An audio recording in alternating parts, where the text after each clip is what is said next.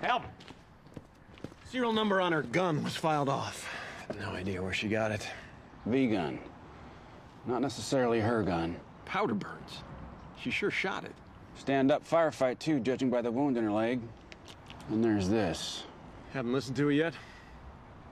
She hasn't done anything yet. Hospital. Hello? Oh, hell. Well, she's still got a slug in her thigh. It's gonna make it hard to move real quick. Most people can't even get that needle out, let alone break that window or choke out a deputy. She is, as they say, accustomed to her circumstance. I just talked to the chief resident. Got a doctor who didn't show for rounds today. Dr. Felicia Burnett. Felicia.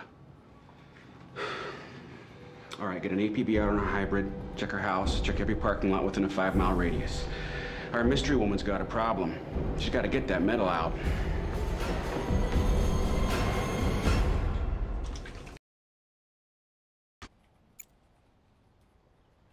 We come to a stop. At the end of the dirt road is a warehouse. There's an office in front. No windows. Can I help you?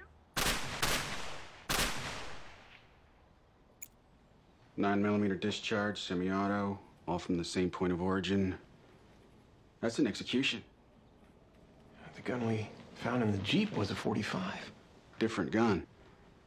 But 9mm matches the round in our girl, and no one on that tape shot back. Who are those people on the tape? Well, someone knows. Of course, he's got a .45 caliber hole in him. Copy everything we've got. Send it to the FBI, the ATF, and every police outfit inside 100 miles. Where are you gonna be? Out in the desert. Looking for a warehouse at the end of a dirt road.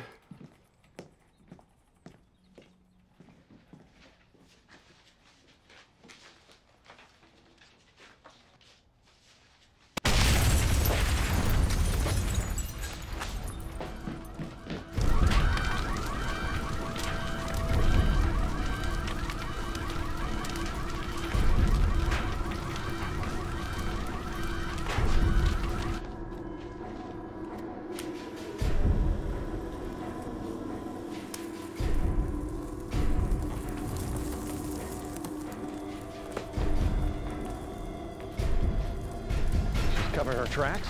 She wouldn't dare come here. Holy hell, Alvin. A second shooter? Could be. Whoever it was, he knows where she's been, knows her condition. I bet he is looking for this. Right. Go back and secure the office. Call the hospital. Tell them to keep their eyes open for strangers. Tell them to steer clear. Tell them I'm coming.